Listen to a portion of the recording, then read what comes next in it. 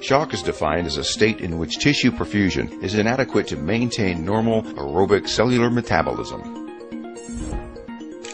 Shock has been divided into 4 or 5 different types according to its etiology: hypovolemic, cardiogenic, septic, neurogenic, and hypoadrenal.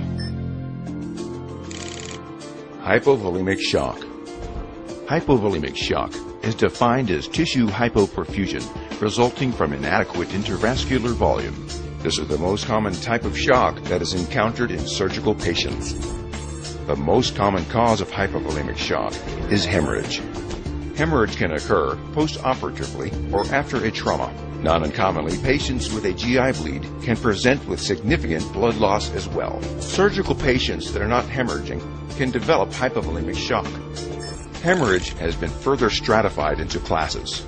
Class 1 hemorrhage occurs when there is a loss of 10 to 15% of the circulating blood volume. In a 70-kilogram male, this would be between 500 and 700 milliliters. For perspective, when a person donates blood, typically 500 milliliters of blood is removed. This amount of blood loss is typically well tolerated and no change in blood pressure is usually seen.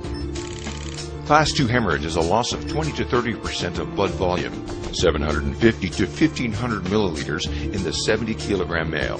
These patients will have mild tachycardia and narrow pulse pressure, delayed capillary refill, tachypnea, and at times mild to moderate anxiety.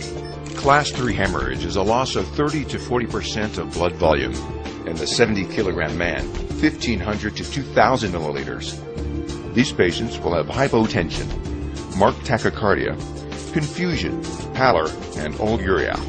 Note that in order to have hypotension with hemorrhage, 30% of the circulating blood volume has been lost. Class 4 hemorrhage is a loss of more than 40% blood volume, greater than 2 liters in our 70-kilogram person. These patients will have hemodynamic instability.